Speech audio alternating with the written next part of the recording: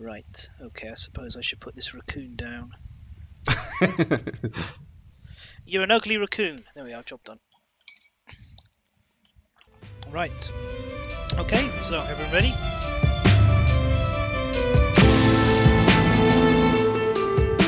Hello, welcome to The Last Standee, a board game podcast coming to you from 5 exciting countries all across Europe. I'm joined here today by Alexis. Hello from Belgium. Alessio. Ciao a tutti. Audrey. Hey everyone! David. Hey people. And I'm your host, Fen. We're going to be talking about a range of different topics from across the hobby, and today, as always, we'll start with seeing how everyone's doing in the podcast catch-up, and we'll also check in with our little Patreon and see how that's doing. So, how's everyone doing? I've been doing very fine, especially since yesterday we had a nice little game, one of our Patreon, and we played some Calico in Park, which might be topics for later. Oh, spoilers. What else have you been? I've been painting a bit lately. I opened one of my Kingdom Death Grey resin, the resin quality, the only one I own, and I started painting it right away, no priming, and I like it. Yeah, no need to prime. Get straight in there. I like that. That's how I like to paint. David, what have you been up to? Yeah, I got a nice birthday gift by my an orc father. And yeah, was pretty good day so far. Okay, and Alessio. Yeah, that's been quite a lot of stuff actually. First, the Patreon is doing well. So there are new Patreons, and I would really like to thank. The Patreon is doing well. So there are new Patreons, and I would really like to thank each one of you, but you are too many. Actually, no. So thank you, Dario, Remy, and Charles. Your support is very, very much appreciated. So you can give us the chance to be here. Thank you, Dario, Remy, and Charles. Your support is very, very much appreciated. So you can give us the chance to be here talking you about unimportant stuff. So that aside, this has been quite an interesting week because there have been a couple of Kickstarters, VAT, and a lot of talk about the European and US taxes. So yeah, it's been a bit of drama over sort of things going on, and it's been interesting. It's going to be tough because Brexit has had a lot of implications everywhere. People importing stuff from .co.uk sites and then learning that in fact the sites are not located in the UK and they're delivering from places in Europe, Germany, for example, and they're getting hit with huge custom fees. So it's a bit of a mess, but hopefully the board game industry will be able to navigate. Any people are getting stung for stuff that they never thought was coming. And from Europe, a lot of the stuff ordered from the US usually went through a loophole in the tax system through the UK to avoid paying too much taxes. So now that it's closed, things are getting a little bit more expensive. But the biggest problem is always when manufacturer did not plan ahead of that, and the customer is hit with like custom handling taxes and stuff like that, which go on top of the normal tax that the seller should really just take care of. Yeah, the problem is it being, I will say, unexpected. It's not exactly unexpected because we knew Brexit was coming. Yeah, it's been like 5 years now. Now the company has to collect what's coming. Yeah, it's been like 5 years now. Now the company has to collect the taxes. And so for everything that was standing, that's where the problem are. No, actually, it is even more than that, because it's not just a problem of importing stuff, but it's actually an export problem too. Even more than that, because it's not just a problem of importing stuff, but it's actually an export problem too, because a lot of Kickstarters starting from European companies have been criticized because they are actually including VAT in their prices, and when stuff gets exported, it's like the sometimes it's shipping expenses, sometimes it's taxes. Actually, in the end, I think that all that matters is that a game has a price, and when it's European, we have to pay more. That's a thing that happens, and it happens the other way around. But of course, it's still money we're talking about, so it's a sense. We will probably see more evolutions in the coming months as the company adjusts what they do and how they communicate. Yeah, that might be a topic for a future episode. Maybe we can shed some light on it, like on the development. And we will ask our Patreons if they want. Yeah, sure. Yeah, definitely could be an interesting topic. It's now the time I talk to you about King's Dilemma now. Yes! Oh, it was about time.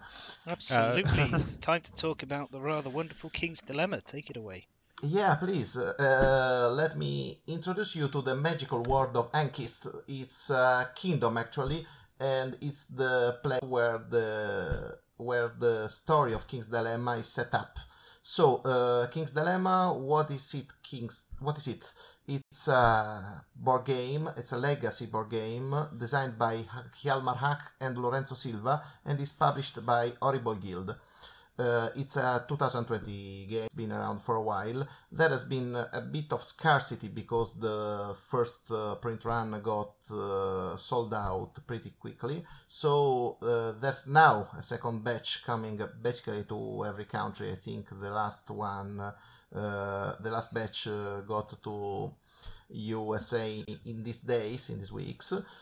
So there's now abundance of King's Dilemma, and this is why we want to introduce this game to you. You say that, but I already cannot get my hands on it. Literally every single copy that was coming in was already reserved and bought everywhere from my suppliers. So that's just how good it is.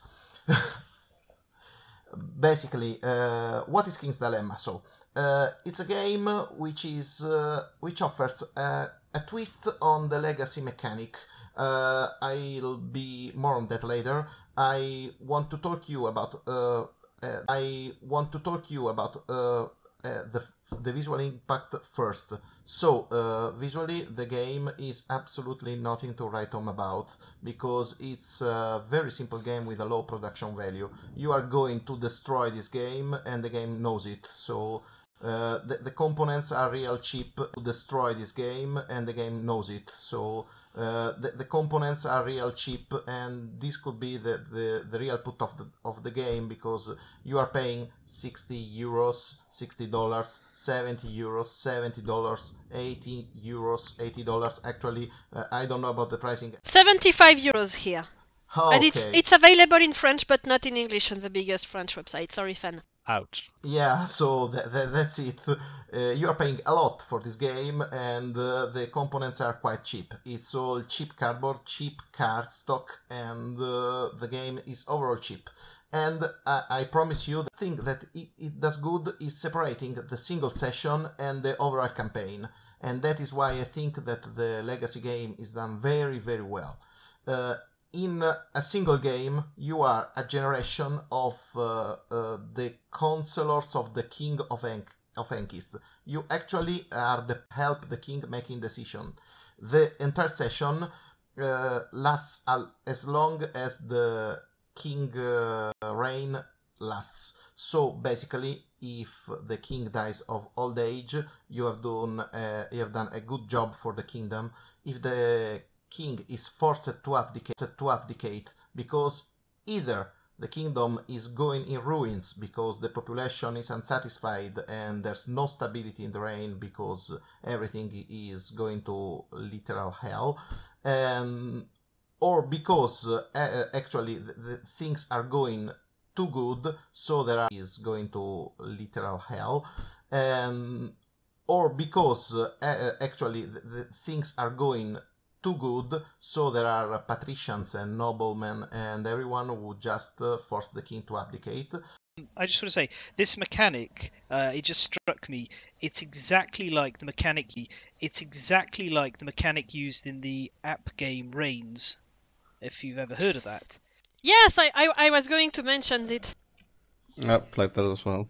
Yeah, there are a lot of parallels with games like Reigns and other binary choices games because so what you do if you played app games or Steam games where there are card-based binary choices, you already know what's happening because basically you are faced with a dilemma with ethical and actual factual consequences, and you have to when everyone has voted, if nobody overbid, so it's basically a bidding game here, the side with most power bet on it wins. So they get to spend the power, and the consequences for that vote are side recovers, gets back their power for future votations. So, if I understand correctly, every player gets to vote, but only one player applies the consequences and pay for it in the end? Not exactly, but mostly, because what happens is that there are not exactly, but mostly, because what happens is that there are two sides. So let's say we are four players. Two players decide to vote A, and two players decide to vote nay. And the A side has four power on it, while the nay side has two power on it. It has four power on it, while the nay side has two power on it. A wins. Now, in the A side, there will be one player who will be the leader and will be the signee because actually you will sign the law you are passing. You physically sign the card. You will be the leader if you are the player who bet the more power on that outcome. So, if we played, I played three powers and you played just one power, I'm the leader of the votation, so I will get to sign. Uh, yeah, but is it actually the players are in opposition and needs to vote for themselves? I thought that the purpose was to make the king live as long as possible and not get guillotined. No. The purpose is I think it's each generation you're dealt a card that gives you a set of goals, and you're trying to adjust the various tracks up and down to get to your set of goals. Then you'd be winning. There's other little bits and pieces as well, but essentially you're kind of hiding away what you're really after. And if you can do very well at controlling and manipulating people, you get others to vote and lead on agendas that help you advance your position. Okay, so each player is playing for themselves and the king. Okay, so each player is playing for themselves and the king is more of a track to when the round ends and the condition of that round ends rather than the actual an actual winning or losing condition, right? Mostly, no, but thanks for your question because that's actually the very next subject. Right? Mostly, no, but thanks for your question because that's actually the very next subject. The fact is that the kingdom is represented by five resources, which are actually not resources because they are basically your scoreboards. So the five, I think it's on the 9 track, and they can go from 0 to 18. And they basically every consequence of your actions will raise or lower some of these scores. When they end with them, they will bring with them the stability of the king. The stability will go very, very high. The kingdom will collapse because the king will be forced to abdicate. Otherwise, if something like welfare goes very, very low and it brings the kingdom stability with it, the people will start a revolution. That's basically it. So you have a secret goal, like Fan said, and basically you will aim at some sections of the board. For example, there's an objective moderate, which will say that you will score more victory point at the end if you have most on the middle of the track. Otherwise, you could be greedy and you would want a lot of stuff, actually an average number of stuff on the high end of the track. So basically, everyone has conflicting objectives. Yeah. So have to balance that your own goal for this specific game and your global goal for the rest of the party, so that your legacy can be kind of, but often you'll find what actually boils down is you're constantly maneuvering and positioning to try and gather as much power. Actually boils down is you're constantly maneuvering and positioning to try and gather as much power as you can for yourself through various different things. It's interesting how, if you're able, this is one of the things I found. If you're somebody who can't set aside your own personal morals and ethics when playing this game, some years you'll have a lot of problems because your goals ask you to vote in a direction that you don't want to. Totally true. Yeah. So you have to be morally flexible while gaming and just look, this is what I want and need. But and a big part of the draw is if you can get into that, you suddenly realize essentially this is what politics at a high level can boil down to. It's not about the results, it's about the power. It's about getting what you want and getting your way and getting your agenda pushed through and trampling over everyone else. That's why I would constantly be looking for the guillotine edge. This is a system which is basically very simple, because you have to just vote A or nay and try to bribe or influence or talk your way to have the votes go your way. But what really is cool is that if you actually have it your way, the kingdom could... What really is cool is that if you actually have it your way, the kingdom could collapse at any moment, even in an unfavorable moment for you. So, for once, it could be important for you to vote against your own favorable moment for you. So, for once, it could be important for you to vote against your own benefit, because that would keep the king alive for a bit more, so that you can further other objectives. Or even further those goals, you would actually lose victory points, because in the end we are talking of victory points. So this is the real subtlety of the system, which is working very good, and it's a cool representation of politics. So you said that it was a legacy game. There some level of replayability if you try to play different house, or if you mix and match some different cards. Well, this is more legacy than other games, because I think that when you are done with it, you will probably know how some decision will evolve. And actually, if you play this, you attach stickers everywhere, so that could be a problem to play. Of course, another very good thing in this day and age is that this game could be easily played over the internet with a Excel spreadsheet, and I think that Horrible Guild in Tabletopia mod to play it online, if provided that someone has the cards to read. So if someone owns the game, you can play over the network for free. To be brutally honest, this is one of the big negatives for the game. I've looked at the game, you can play over the network for free. To be brutally honest, this is one of the big negatives for the game. I've looked around, I've spoken to people. Many people who love it have a second copy, so that's driving scarcity further. And it honestly feels like this is a legacy game that's better played in an electronic format.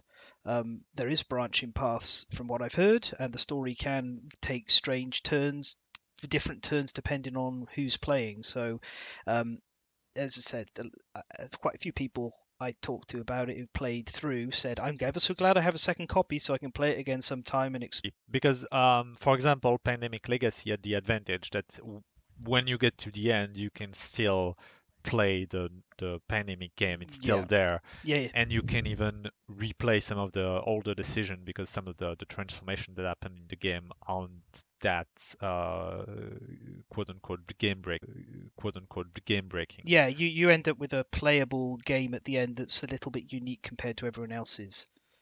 Yeah, I'm wondering how, I think it sounds like the game is best played with a fixed number of players, and then over several sessions. What amount of playtime are we looking? This is actually a good point about this game. I think that Horrible Guild says that it's completed on average on 16 sessions, and the sessions can be very quick.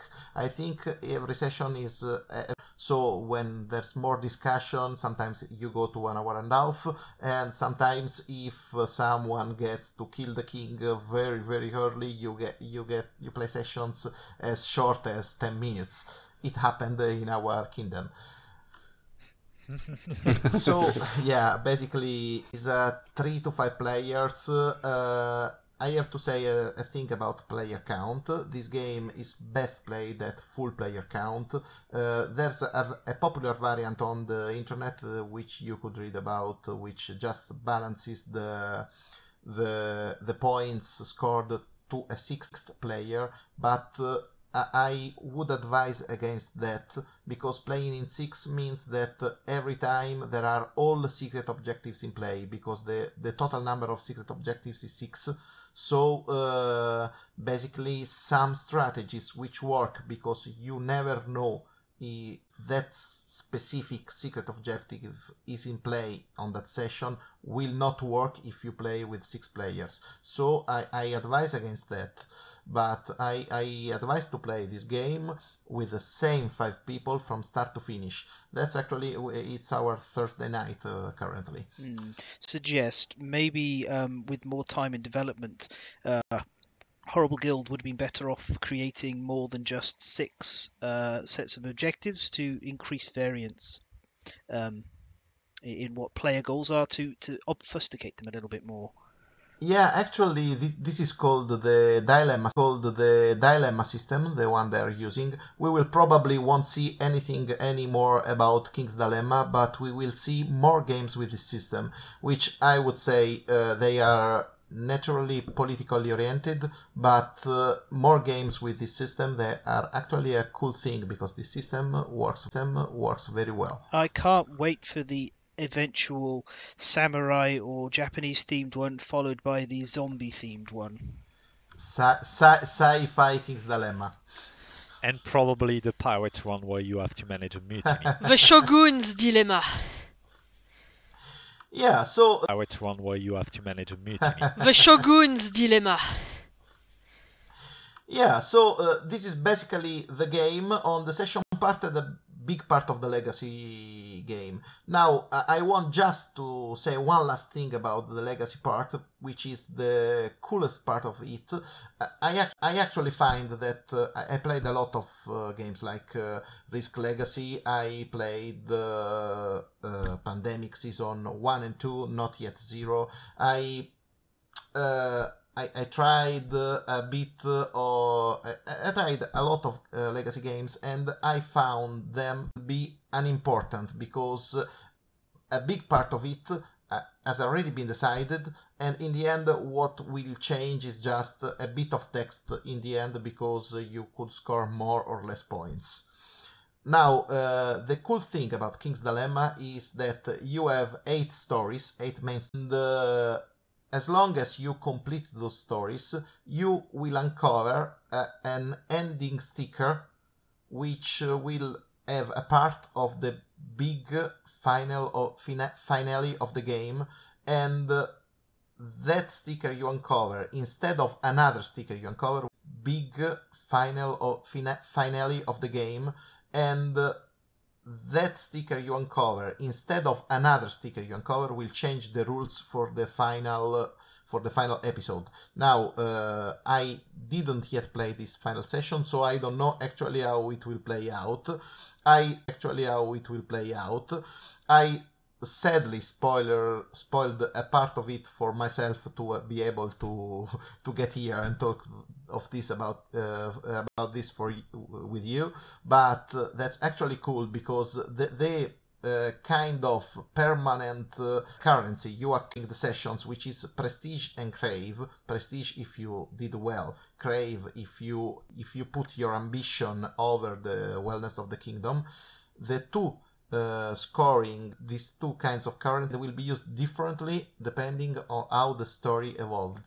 So it is actually it is actually an incentive to care about it, and that's a very cool for a legacy game. Yeah, so King's Dilemma is certainly beating a path towards a new style of legacy game. What's just going to need to remain is how the public feels about essentially I'm paying for the summary or something. We'll see how people Yeah, do, but the reception to King's Dilemma has been very positive all around.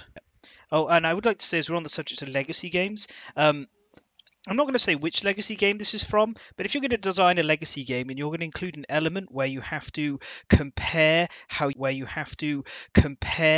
you did versus everybody else on a global website, don't do that. Because it's really frustrating because the later you play, the harder it is to get the success condition. And to be honest, that particular game that did that, we stopped playing it exactly after we looked at that thing and went, oh, well, this is garbage. I had no idea this existed, and I want to know the game so that I don't play it. I don't know, but that thing you mentioned was what ruined the Mass Effect 3 ending for me. Well, if you really need to know, spoilers coming. Close your ears if you, the listeners, don't want to know. But it was Charterstone, which I loved up until that moment, and then we got very frustrated with it. We've not been back to it for 3 years. Oh, that's good to know. The rest of the Oh, game is thanks. fantastic, but we were like, there's no way in heck we could ever score the kind of scores people are putting here. So this is basically a non-entity. This is a failure because other people have replayed it or done exceptionally well above the curve, and forget about it. You know. As long as we are throwing names, I would say that legacy mechanics do not belong. That one, naming no names. Anyway, now we go from one lot of royalty of kings and courts to another bunch of princes and princesses with cats and quilts. It's time for Audrey to take us through Calico. Yeah, Calico, I bought this game a month ago, and I've already done 2 games of it, so that's my must-play board game of the month. For a very short summary, Calico is a board game where players take turns drawing tiles and putting them on their boards, or the opposite way around, putting tiles on their boards and then drawing them. The idea will be their boards, or the opposite way around, putting tiles on their boards and then drawing them. The idea will be to put them together on the board so there are spaces for the tiles, and to make combinations of either colors of the tiles or patterns to make the most beautiful quilt. When you make a group of color of the same color, there are 6 colors in the game, you can earn a button to sew on your quilt. When you make groups of the same pattern, you can get a cat that comes and sleeps on your quilt. That's it for the most part of the game, with that you have a few personal objectives to them. So these are tiles that are put on your board, and the tiles around can make objectives based on the colors or the patterns. There are 6 colors, as I said, and 6 different patterns. Each color plus pattern combination is present 3 times in the game, so there is a lot of randomness because at total each player draws 22 tiles, so out of more than 100 tiles there may be some colors, some patterns that you may not even see during a game. It's highly unlikely, but it could happen. And for sure some color plus pattern combinations will not be seen, which addresses the randomness. So it sort of differentiates itself from most tile matching game because in this one each tile has 2 value. It both has the pattern and the color, right? Yes, every space objective that you can have on your board can be completed with And the color, right? Yes, every space objective that you can have on your board can be completed with patterns or with colors, or if you're very lucky, with both. And they score more points if you complete it with both. Yeah, I had a chance to play this a little bit. I only played the solo variant due to time pressures. Hmm. But I would say that's really good because it's not just score as high as you can score, or you're playing against an AI opponent, as good as the Autonomous Factory opponents are, I will say. But this one, you have a scenario, and it'll say it's fascinating to play because the board is very tight. There's only a limited number of spaces, and you've got so many different ways of scoring. So you're juggling, like you're looking and going, okay, well I need to put two of the same pattern over here, but I really want to expand that into a big enough pattern in order to attract this cat over. But then I need these colors in a group to get the button. And it's great because you have to make cuts and harsh sort of like, okay, I'm giving up on this particular thing in pursuit of points. And on top of that, with people, or in this case, in the solo thing, the track, removing tiles you might want in the future, you've really got to look and be like, oh, okay, which one from the market is what do I need? What do I want? Which one of these two tiles in hand can I hold on to for the longest possible before I play it?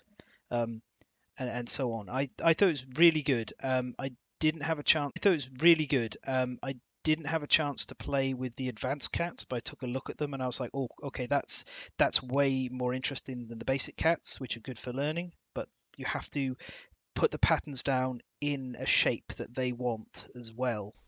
Yeah, I really enjoy that the game has a beginner setup, then regular setup, then almost the expert setup depending on what you want to add, and there is also the family variant in which you don't use the objectives, so it's really it feels sandboxy to me, and really you can adapt depending on your point system. I think that it's the winning part is the separation between pattern and color, which gives a small board like that a lot of depth in the decision space.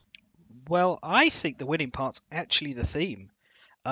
There's often this is a tile laying game, and I say it reminds me of Isle of Cats and of course Patchwork, but also reminds me of Tiny Towns. But the thing is, in Tiny Towns, you don't feel like you're building a town at all, really. You're just kind of placing the buildings and the colours to try and condense them down to get the particular building that you need. I will say Tiny Town, particular building that you need. I will say Tiny Towns is amazing in its own way, and definitely if you enjoy Calico, you will enjoy Tiny Towns. But Calico just nails it. As somebody who has a mother who loves cats and makes quilts, this is like it's real. Yeah, when you are making this is like it's real. Yeah, when you are making a quilt and you have a cat around, they are very likely to just come along and go, that's nice, you're working on there. I'm going to sit on this bit that you need to move a bit later, and then I'm going to refuse to move. It really is, and it just I love that games to move. It really is, and it just I love that games are expanding to cover weird, odd things. It's not just traditional fantasy or hey, these are trains or this is what happened in this war, refight it. It's okay, you're making a quilt, you're knitting, you you're a know seamstress. Yeah. Yes, exactly. It's to my mother, and as a well, maybe not at the moment. I'm afraid, unfortunately, the family cat passed away recently, and she's very upset about it. Oh, Yes, Oh, sorry to hear that. it was very sad. Poor girl. Um, but and it's very accessible and it's easy. Colors and shapes, super easy Yeah. to get into. Per- Personally, for me, like the standout, it just looks super comfy. Like it's visually pleasing. Yeah. yeah. Yeah, absolutely. It's a very beautiful game. It's got competition Yeah. this time. One funny thing is that as soon as I started talking about it, my cat came on my desk and asked for pets. I don't know if he can understand it, but it was perfectly timed. Yeah. To bounce off on what you were saying, I think that the thing that I is that it's really easy to learn and there's no learning curve at all. Like you can devise strategy, you can think about how you'll play, but from the get-go, you know how the game will unfold, and so it's really easy to pick up and to play 1 or 2 games in an evening with your family. How the game will unfold, and so it's really easy to pick up and to play 1 or 2 games in an evening with your family. Yeah. While other games you might want to learn the rules and sort of have a steeper time to learn the proper strategy. Yeah. To learn the proper strategy. Yeah.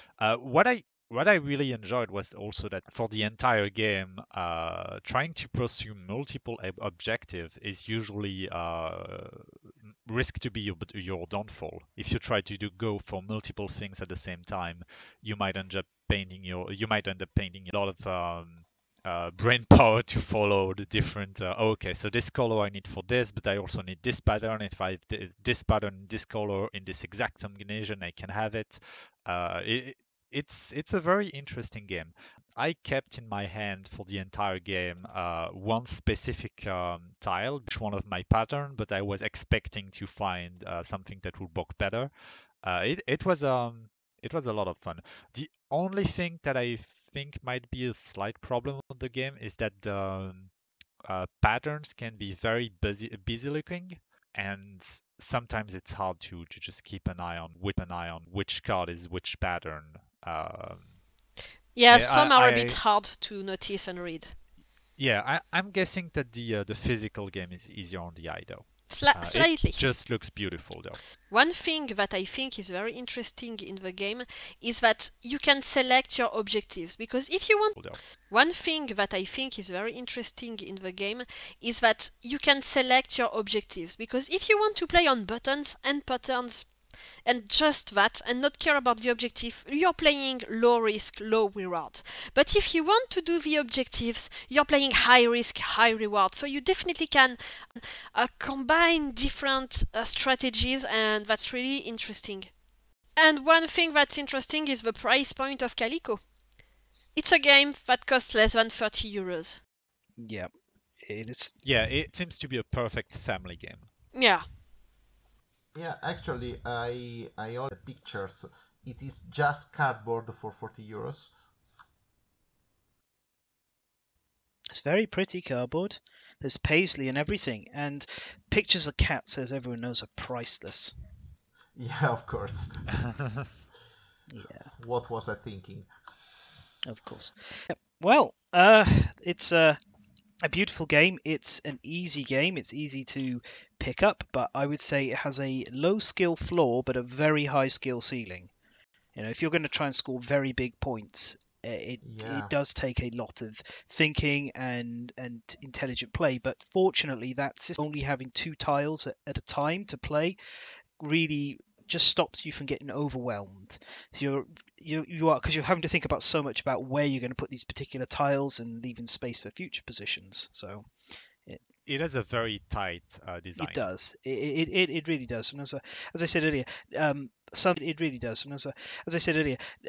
some games like this can feel exhausting. This one is about the right length that you don't burn out when playing it. You sort of get near to the end and you're like, oh, yeah, so close. I reckon if only things had gone a little bit more differently, I could have scored some more. So it's a very good game. More differently, I could have scored some more. So it's a very good game, and I think it's an easy recommendation for anyone who's got family members, friends who are a little bit more spatial, physical, and are looking for something that difficulty to match and fit them however suits you and suits them. Yeah, for sure. It's good design for a simple game. Well, speaking of which, we're going to go from having a quilt with a cat sat on it to having a sleeping bag with yourself lying in it with another very beautiful game called Parks. Well, the bear's friendly in this. So Parks is from Keymaster Games in collaboration with the 59 Parks print series, which is a series of art pieces about all of the 59 parks of America. Parks is it's a game that plays 1 to 5 players, and several people who played it solo and 2-player have said it is great with any number of players whatsoever. It's got a solid very enjoyable, very difficult solo mode with a lot of decisions, and then just adding more players doesn't cost the game anything. So two hikers, they're represented by very cute little specifically made meeples. They trek along for over 4 seasons a trail that's randomized through budget tiles that gets gradually longer and longer. On your turn, you're going to take your hiker and you're going to move them to any space on the trail in front of where you were. That's randomized through budget tiles that gets gradually longer and longer. On your turn, you're going to take your hiker and you're going to move them to any space on the trail in front of where you were. You can't go backwards because just like in life, when you're hiking, turning around is not an option. Apparently. At least here it isn't. I guess hiking, turning around is not an option. Apparently. At least here it isn't. I guess the park rangers might have a word to you if you go back, or more importantly, you're probably looking at more beautiful things along the way. Each space has its own built-in ability. Most of these give you tokens. And all they do on them. Weather is determined by the season. It's either going to be rain or splendor / sun. And you'll be collecting these neat little wooden tokens. So the game essentially collect tokens, convert tokens into points. So how do you convert tokens into points? You can spend them on buying national park cards, which are there are 3 cards available each season. They have a cost on them. Usually it includes mountains and forests, and then some amount of water and splendor or it varies a bit. They're worth a variable amount of points. The more points they're worth, the harder they. Basically, this is you saying, I want to buy this later. I can't afford it right now. You might want to do that because you've got a goal that requires you to go to a certain number of water parks at the end of the year, or you might not care. Your goal might be to take X number of photographs. Who knows? You get dealt that at the beginning. Other not care. Your goal might be to take X number of photographs. Who knows? You get dealt that at the beginning. Other things you can do is when you receive water, you can pop it in a canteen. The canteens will do various different things. The most basic of them is you get to turn a water into, say, a mountain or a forest token, which is great because water's way more common. Water, you can pop it in a canteen. The canteens will do various different things. The most basic of them is you get to turn a water into, say, a mountain or a forest token, which is great because water's way more common than forests and mountains. You can also, at the end of each season, spend splendor on buying gear per season for each of your hikers. And spaces can get taken by other players in advance. End spaces can get taken. There are bonuses for being the first to complete the trail. So the whole thing reminds me of Takedo in that you're trying to move as little as possible each turn to eke out as much value as you can. I've got to do the camera space. That's very far up. I can't let anyone else take the camera from me. I have to sacrifice all of this along the way. What I really enjoy is that it also incentivizes the players to sort of go into space to take them from other player and make sure that they don't take too much advantage of it, all to be strong. Little stuff like that makes the whole you can move as many spaces you want at the same time to really adds a lot of tactic to the game. And that's from the little experience that I had playing it with Remy and Audrey. That's really what the game felt, is that there's a lot of little mechanics that seem innocuous, but actually bring a lot of tactic and depth to the game. Yeah, your first season is a short trail of 5 different places. There's a short amount of weather on there. And you'll make a decision to maybe buy some gear or perhaps reserve a trail of 5 different places. There's a short amount of weather on there. And you'll make a decision to maybe buy some gear or perhaps reserve a park or even buy one at the end. Pretty simple. But then the next season, a new piece of trail will be added in, everything gets randomized, and you may now have some gear or some extra canteens that changed, and you may now have some gear or some extra canteens that changes up how you're doing things, and you're sort of building an engine as you go and gaining momentum, and hopefully by the 3rd and 4th season you'll have a good way of generating a decent amount of points. But other players can be interfering with that, whether intentionally or not, or even because they're completing the trail faster than you. That's it. Last hiker has to get catch up with everyone. They don't get to dawdle their way up the trail. They've got to get to the end and make their decision. So it's that extra piece of pressure. Yeah, and the trail is randomized every time. Gear is at the very end of the trail. You might take your time to get there, or if it's at the very start, you might want to rush ahead with one of your hikers so that you can have the resource to buy more gear. It keeps the game really interesting. Yeah. It's you always have the same basic locations, but they're advanced. There's an extra tile for 4+ players as well. Which I haven't had a chance to play with, but it's a good way of visually seeing how much longer is left in the game and how many seasons are left to go. You add on top of that weather being determined each season, which the seasons give you a extra ability. That weather being determined each season, which the seasons give you a extra ability that can vary and also deploy the weather tokens in a randomized pattern, and that adds even more variance and more things to think about. And you can't plan for it. You don't know what each season's going to be like. You just know there's going to be some rain and there's going to be some sun, and you might get some of these. What I really enjoyed also is that the opportunity to visit park, so to spend your resources to convert them into points, are sort of limited. And if you want to buy all of the park that interest you, you kind of have to really budget for that and maybe buy less gear or get less canteen if you want to get the points that you need. It's a really, well, almost like Calico, tightly designed game. It really feels like they refined each mechanic for a long time. Absolutely. Considering all you're doing on your turn is deciding how far you're moving one hiker and then collecting whatever happens on that particular tile at its core. There's an awful lot of branching decisions and things that happen. I really like that your options get more complex over time because the gears that you have, the canteens that you have will open more options. I'm buying this and now I have this option, and you have time to see it and to use it and to understand how you can make basically a resource building engine. Yeah, that reminds me in many ways of Glory to Rome, which is a fantastic card game, but other engine building games as well, tableau building games, where you are iterating on your machine.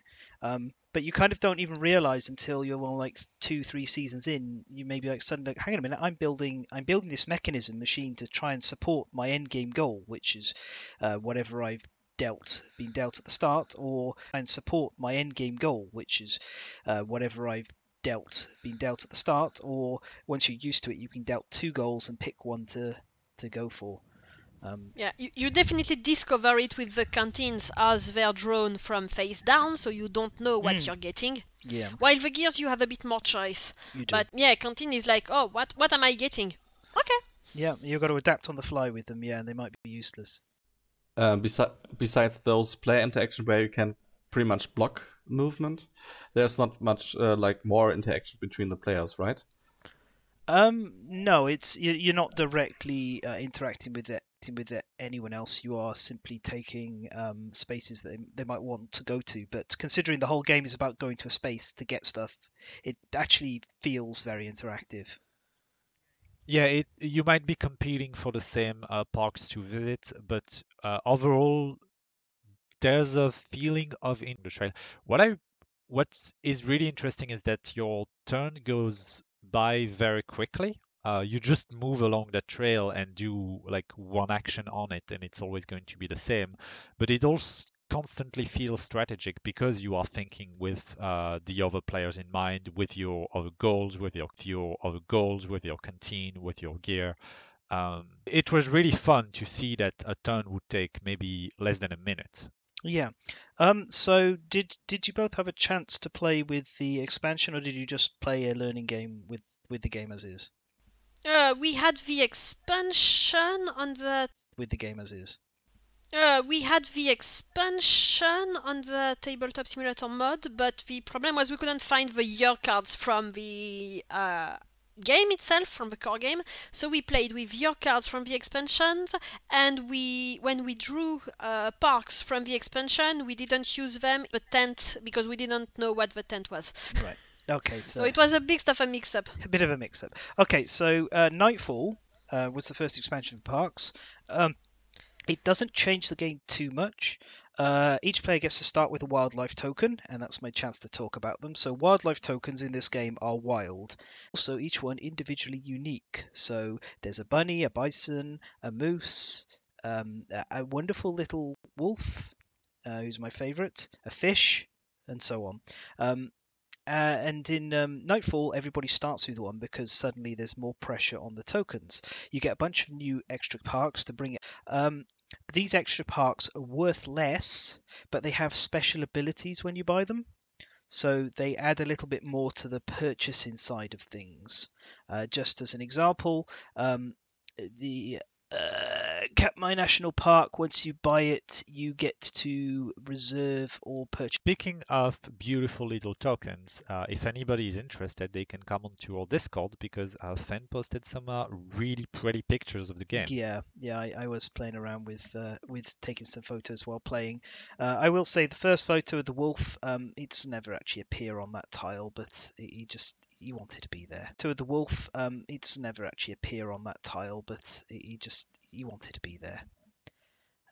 Yeah. So the next section of Nightfall is you get the campsite action. So there's going to be a bunch of tents that are put out on the track when you land on a trail. Tents that are put out on the track when you land on a trail site. You use it as usual, or you get to do the campsite action, which means you pitch the tent, and they have a separate bunch of campsites on a track below that do other different stuff. You get to like turn in resources to get more resources. Take a photo, get a canteen, etc. So it adds more options to what you're doing, rather than adding a extra bunch of complex things. In essence, it expands each campsite space to give you more choices, making them very valuable indeed. So valuable that when you play the solo mode, the park rangers knock over the campsites whenever they get to them and clean them up. So you have to get there ahead of them if you want to make use of them. It's a very simple expansion. It does bring me to the expansion is literally a few extra cards for the parks deck to bring it up to the full 59, and an additional set of like the goals cards and things. And there's no space in the main game to fit them in. And this is a wonderfully designed tray from it's just perfect, except I can't get rid of the Nightfall box. I have to have both up on my shelf. And I guess maybe if Parks is going to be putting together more expansions, that's not quite so bad because you can't expect the box to keep expanding endlessly. But there's a very different size in the Nightfall box. It's way not shorter, but it's not as wide. So it doesn't sit in the same profile next to it on the shelf. The way that they say the root expansions all have the same box dimensions, just different depth. This doesn't. It's a gorgeous box. The expansion doesn't look good when sat next to it unless you want to leave blank space behind it on your shelf. High Frontier has the same problem.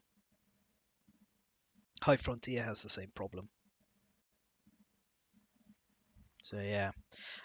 But that said, everything about this game is what I would call luxury. This is, if you were going to ask what a boutique game is, I would point to this and say this is unique art for every single card. It's a little bit towards the support of the national parks. All the tokens are gorgeous. They feel nice to play with. They are well cut. They feel a little bit rustic. You know how sometimes wooden tokens can be very densely dyed and very solid, and they're fun to play with, and they look good. But these, like you bought them from a gift shop at the national park, you know, so someone makes them there on site or something. In contrast, the hikers and the tents feel very like robust and more traditional. Yeah, one of the patron pointed out that those Spark card look a lot like sort of old pamphlets.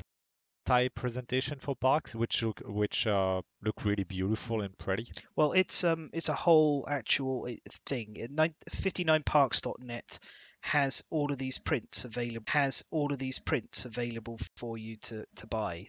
So you can even get a gold membership to get access to like a load of credit for the shop and pick them all up. Honestly, if I lived in America and I didn't have to deal with import fees, I would be looking at maybe picking up one or two of these. The whole art style looks a lot like Overwatch, which is a video game that was based in American parks, and it has also that sort of kind of dimmed color look to it. That's not the Overwatch. Did I say Overwatch? I meant Firewatch. Ah! I was a little confused for a moment, but Firewatch, yes, I get that. It reminds me as well of as The Long Dark, which has it's a Canadian video game about survival in the wilderness, and there's a bit of that in here as well. That kind of very beautiful line-free style. Yeah, pretty game, and it's very accessible. But also has that depth of iterating and building your engines and coming to understand what you do for each different particular goal and adapting to it along the way. I'm very happy I picked it up. Very pleased with it. Also reminds me of I'm very happy I picked it up. Very pleased with it. Also reminds me of that improvise, adapt, and overcome. And it's in pre-order for now in France. Coming next month. Oh yeah, and that's something else that's worth mentioning. The game has so few bits of language. Yeah, and that's something else that's worth mentioning. The game has so few bits of language on it. Like you could play the English copy with people who can't speak English, and you only have to explain a couple of cards, and because it's all open information, it doesn't matter if they're not sure. You can always come back and say that's what this card does. Yeah, that's a high recommendation. For less than 45 euros, it's really, if the component quality is as you said, that's really good value. The component quality and everything is amongst some of the best I've ever had in a board game. I would say that the iOS is better. Both of them have the problem of not really having room for expansions, but if you're just buying Parks and by itself, it's an amazing game, and the expansion is not anywhere at all essential. It's just perfect. The token trays, I forgot to mention this, one on either side, and they're little like shaped like logs of wood. Very pretty. Yeah, so that is my recommendation for the month, and I would say it's for anyone who enjoys work recommendation for the month, and I would say it's for anyone who enjoys worker placement style or track style games and wants something that they can play with their family or people who are not so into gaming, or even with people who might struggle with English language being a requirement, and want something that they can play with their family or people who are not so into gaming, or even with people who might struggle with English language being a requirement. This one has a very low English requirement and just always draws attention. Yeah, and you can even just spend time looking at the card. Oh yes, yeah. Well, it is a work of art, genuinely. So as just like Parks is a journey over entirely 1 year, flowing from start to finish over season to season, we've gone through the end of the podcast. So that has been this episode of The Last Standee. I hope you've had a good time, an enjoyable time. I really do hope that you consider seriously buying some of the games that we talked about, because all of them are fantastic. Even the ones you can get Calico and King's Dilemma, and especially Parks, but get Tiny Towns as well. Get King's Dilemma if you can find it. If you can find it, yes. I ended up getting Tiny Towns. I love it. Right, so you can catch us on now our Patreon, which is www.patreon.com/The Last Standee. Remember, it's 2 E's in Standee. not one. The extra E is for exciting. Right? And that's all we have time for. So, it's goodbye from me. It's goodbye from David, Bye. Audrey, Bye. Alessio, and Alexis. From Belgium, au revoir.